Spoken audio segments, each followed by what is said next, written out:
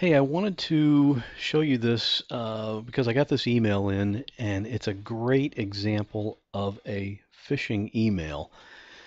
In other words, it's a scammer sending me an email and trying to get my personal information. And I wanted to show you a few things that you can watch for to be able to spot these things easily. This is the email right here. Now, you can see it appears to come from Debit Wells Fargo. Now that right in itself doesn't really make a lot of sense. Usually the from address or the from display name would just be Wells Fargo if it really came from Wells Fargo. The subject line is debit card alert and then some random letters. There's a couple of reasons for both of these things. One is debit card alert is designed to make the recipient say, "Oh no, my debit card, I better check this out." It's designed to inspire just a little bit of panic, like what's going on. The other part of the subject line is random letters, and that's designed to help it get past spam filters. And in this case, it worked. It's very unusual because Gmail, this is my Gmail account, and Gmail has very good spam filters, but it got past this one anyway. Now, if we look down here at the body of the email address does not come from Wells Fargo. It's coming from security alerts at smarthost510.coxmail.com. Obviously not a Wells Fargo email account. It's also not addressed to me. It's addressed to undisclosed recipients. If Wells Fargo had sent me this email legitimately, that would be my email address right there, not the word undisclosed recipient. So that's something else to watch out for.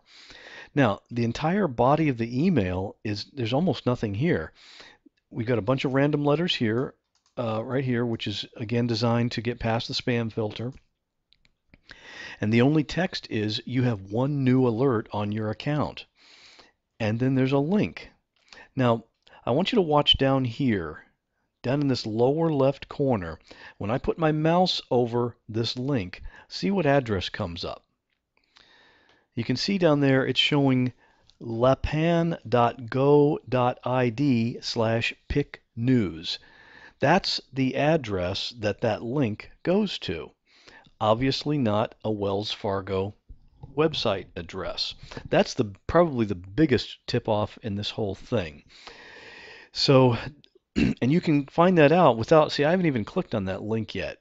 So you don't need to click on the link to find out where it's going to go. So if we do click on that link, this is where we go. Now, obviously, they've done a great job in reproducing a site that looks exactly like the Wells Fargo site. Look, if we put in the username, I'm just going to put in a blank username, and they've been very clever about this. I'm going to just put in a 5-digit username and a password of 1, 2, 3, 4, 5, 6, 7, 8. And when I click sign on, oh, we get an error message. Please enter your correct username. That's because the scammer has figured out that Wells Fargo usernames have to be at least 6 characters. So I'm going to add one more character to the username and then click sign on.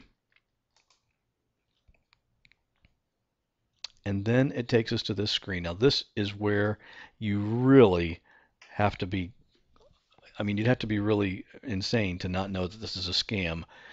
They're asking for all kinds of personal information, your address and everything, but then your mother's maiden name, which is the gateway to a lot of your other passwords at other sites, social security number, your check card number, your ATM PIN, the 3 digits on the back of your card.